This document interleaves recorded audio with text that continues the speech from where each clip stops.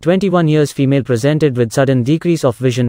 Fundus examination revealed subhyaloid hemorrhage in macular area with scattered Roth spots. She gave history of persistent severe cough for past 3 days. Her systemic examination and blood counts were within normal limits. She was advised conservative management and asked to review after 3 weeks. 3 weeks later, the Roth spots have disappeared but subhyaloid hemorrhage was persistent.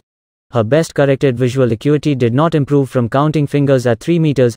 She was advised to wait and come for follow-up after 3 weeks.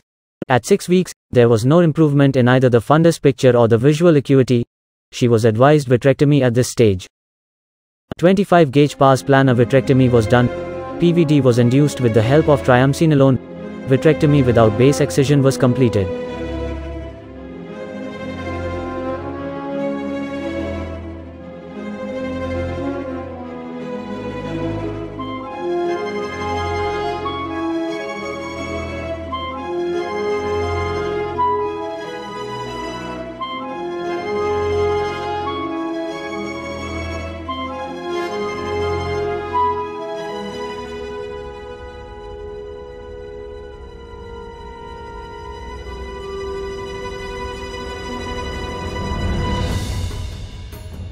The hemorrhage was below the ILM.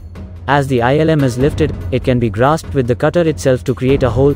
The removal of sub-ILM blood and the peeling of ILM was done with the cutter itself.